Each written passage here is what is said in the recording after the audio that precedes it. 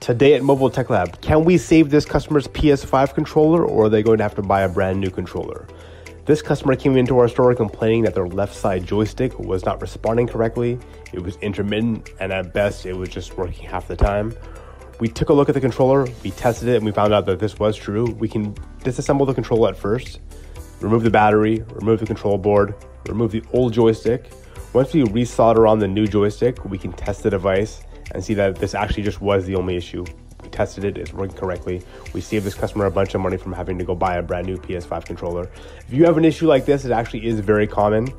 The controllers do give out over time, either from dust or from too much force. So if you're playing too much PS5, this is probably going to happen to you. Feel free to comment below or DM us if you have this issue. We'd love to take a look and save you some money instead of buying a new PS5 controller.